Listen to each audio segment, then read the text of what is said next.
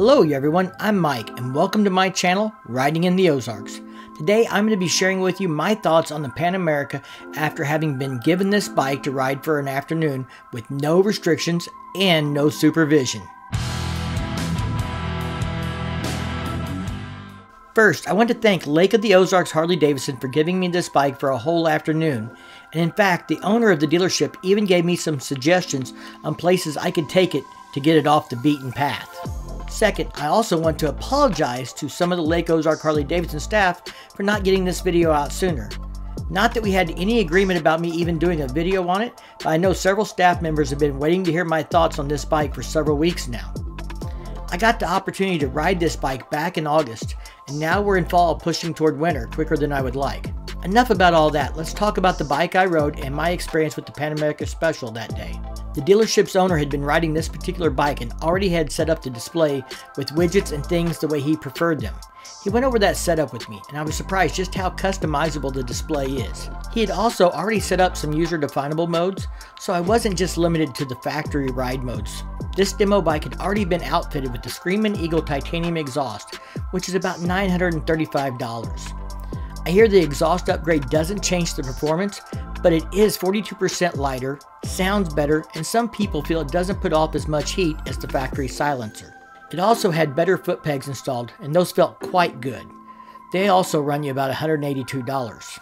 I really appreciated that it was equipped with the shorter windshield already also. The 11-inch tinted shield comes in at about $132 and was perfect for me, and I'm at about 5 foot 9 inches. While going over the controls, I was informed that some Pan America models were reporting a non-start on the first push of the starter button, but then it would start immediately afterwards with the second push.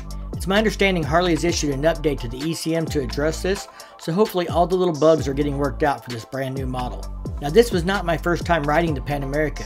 I did get to do a short demo ride on it back in April, but that was a guided ride, and while I did get to experience what all 150 horses felt like at 9,000 RPM, it was only for a brief second, but that second was enough to leave me dying for more. If you have not experienced the Revolution Max power plant, you should definitely try it out the first chance you get.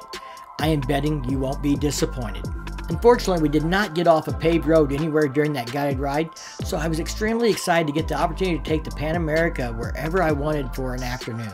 I had planned out this route for the afternoon that would take me down some divided highways at higher speeds, over several miles of rough gravel roads, and across an old swinging bridge.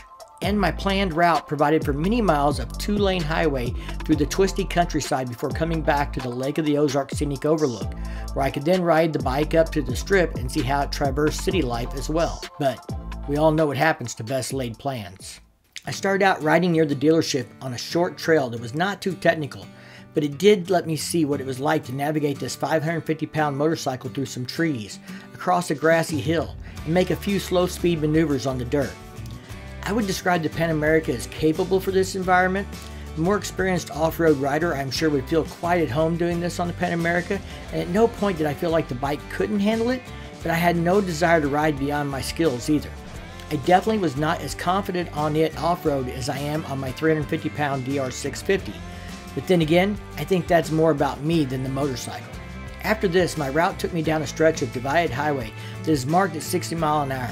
I found myself wanting to run 80 miles an hour and I had to force myself to back the speed down. This bike just feels so comfortable, stable, and agile that it actually feels like you had the Revolution Max engine on a leash when you're only running 60 miles an hour. It's ready to run the minute you stop paying attention and relax, and then you realize you're doing 80 miles an hour again. Before you go saying you're just impressed because you're used to riding a Harley-Davidson touring motorcycle which has a tractor for a motor. And yes, I have been told that in the comments before. I want you to know that I have ridden 23 different new and used motorcycles in the last 15 months, including a naked sport bike with over 120 horsepower that weighed less than the Pan America.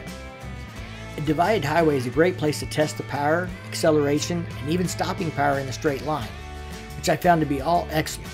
But if you want to know how a bike handles, go run it down some 2-lane letter route in the Ozarks.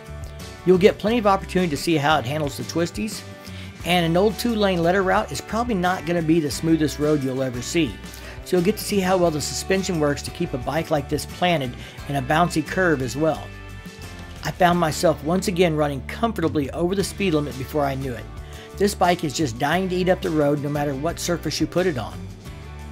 Now I'll admit, Once we got to the gravel portion of the trip, I felt a little nervous at first. After a few minutes, I remembered to change the riding mode, and I immediately felt more confident and found I was riding at a more aggressive speed than when I had started down the gravel road. The Pan America soaked up the fairly rough gravel road with ease.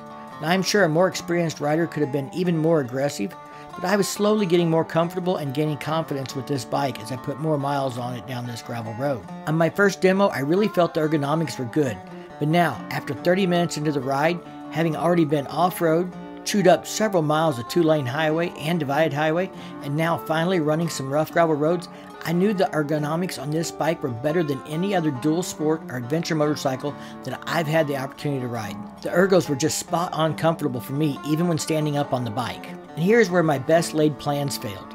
The gravel route I picked required crossing a river on a swinging bridge, and it appears that the county has closed that bridge. There is no way to get around this and back onto my planned route without adding considerable more time to my ride. And I did have to get the bike back to the dealership before closing time. So now I was forced to double back over my entire route if I still wanted to get to that scenic overlook. Making it to the scenic overlook now meant I was going to have to pick up the pace or give up on the idea of a photo op from a scenic overlook above Lake of the Ozarks. Not being a quitter, I decided to go for it. As I picked up the pace, I found the traction control kicking in as needed to keep me from getting myself into trouble or from over-accelerating on this loose gravel. Of course, this just inspired even more confidence, and now I found myself running over 50 miles an hour on the gravel road at times. I was really beginning to appreciate how well this bike handled through the rough gravel road. It kind of reminded me of my early days of riding on my old Yamaha YZ dirt bike on back county roads before I was legally old enough to operate a motorcycle on the road. I'm hoping the statute of limitations has ran out for that, and that nobody mistakes this story as an admission of guilt to a crime I may or may not have committed over 35 years ago. Now back on the twisty letter route, I continued to push the pace a little more. Nothing too crazy, but the Pan America was quite comfortable cruising 60 to 75 miles an hour through the turns, and the more I rode it on the pavement, the more it felt like a capable street bike. I was surprised just how fast it adapted from feeling like a dirt bike to feeling like a street bike again, ready to eat up the blacktop. Once I hit the divided highway again, I knew I was really going to have to haul some ass or my time would run out before I could get to the overlook and back. I found myself cruising at nearly triple digits among late Friday afternoon traffic, and the Pan America felt just as much at home doing 95 miles an hour in traffic as it did slinging rocks and dirt at 35 miles an hour. And because of that, I got my scenic photo. And because this thing will climb to the triple digits in under 10 seconds, I was able to get back to the dealership 5 minutes before closing time still. I guess in closing, what I want you to know is after spending an afternoon on the Pan America, it feels like a large, heavy dirt bike when you get it completely off-road. That doesn't mean it's not capable, but the weight is still noticeable to me, and I'm sure this applies to any large CC adventure touring motorcycle. I know it applied to the BMW GS 1200 Adventure I rode this summer. Now, on gravel, 2-lane roads, or divided highways, this motorcycle inspires confidence. It feels nimble. The acceleration fills you with adrenaline. The ride is smooth and almost effortless to do whatever it is you want to do. Whether it's a trip to Starbucks with your BMW buddies or a ride up a gravel road to the top of a mountain. Am I going to get one? Well, probably not. But not because I did not thoroughly enjoy every minute of riding it, but because I still do a lot of two-up touring, and I just don't see me and Firecracker laying down thousands of miles two-up on this motorcycle. If I was a solo-only rider, then this thing would have been moved to the top of my wish list already. I think it is truly an awesome performing motorcycle that Harley-Davidson should be extremely proud of. I understand completely why it's the best-selling adventure bike in the United States in its first year on the market. I get it may not be everyone's shot of whiskey, but for some, it's as fine as any single malt. I want to give a quick shout out to all the members that help support my channel. Hope you guys are enjoying the early access to videos. If you like this video, give it a big thumbs up. If you do that YouTube thing, check out the content on my channel. And if you dig it, don't forget to subscribe down below. Ring that bell to be notified the next time I drop a new video. And as always, thank you for support. Stay safe and keep on riding.